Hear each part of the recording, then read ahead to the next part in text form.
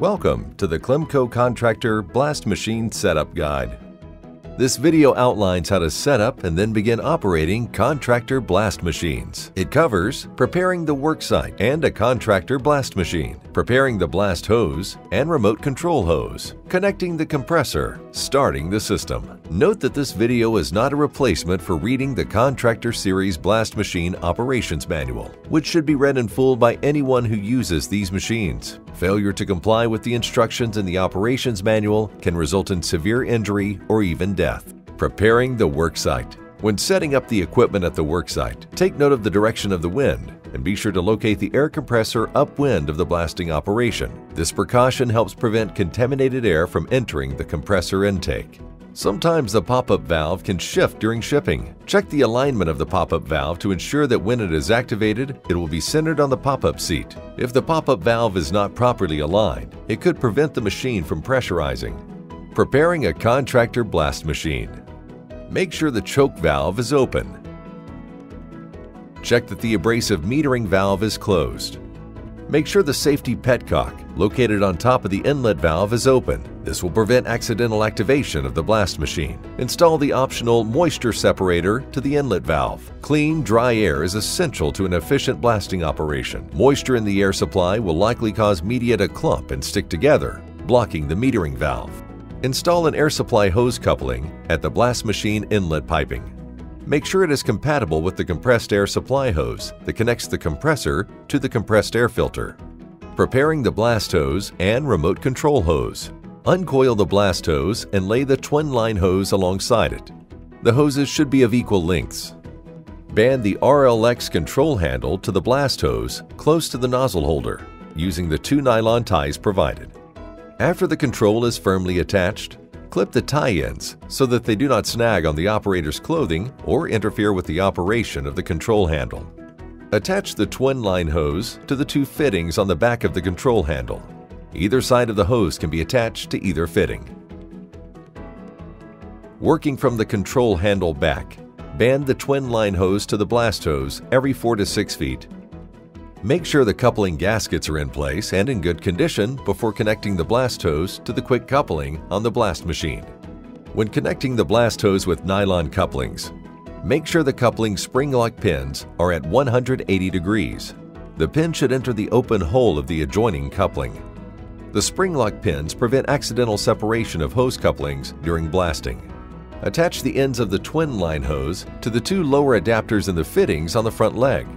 Either side of the twin line hose can be attached to either fitting. Uncoil the breathing hose between the blast machine and where you'll be blasting.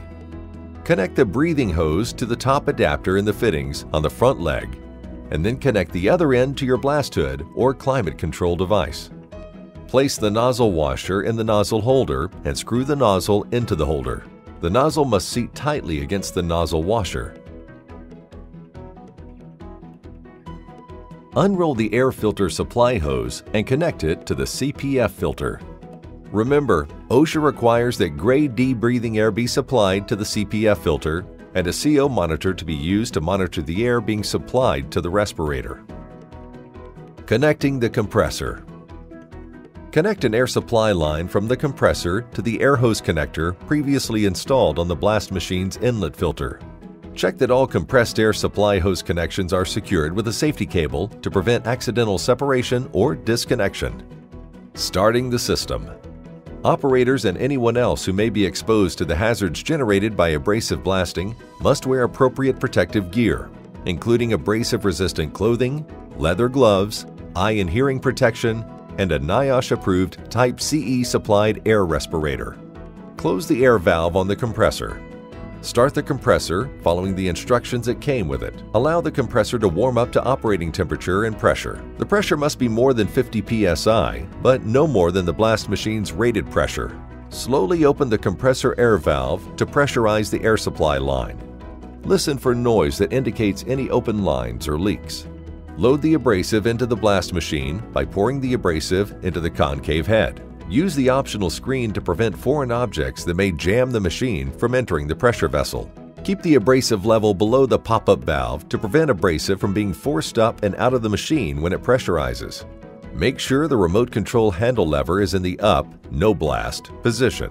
When you are ready to start the system, close the safety petcock. This allows the blast machine to be activated by the remote control handle. Air escaping from the control handle indicates that the blast machine is ready to be activated. Adjust the pressure on the CPF filter according to your supplied air respirator's operating instructions. Adjust the metering valve for your application.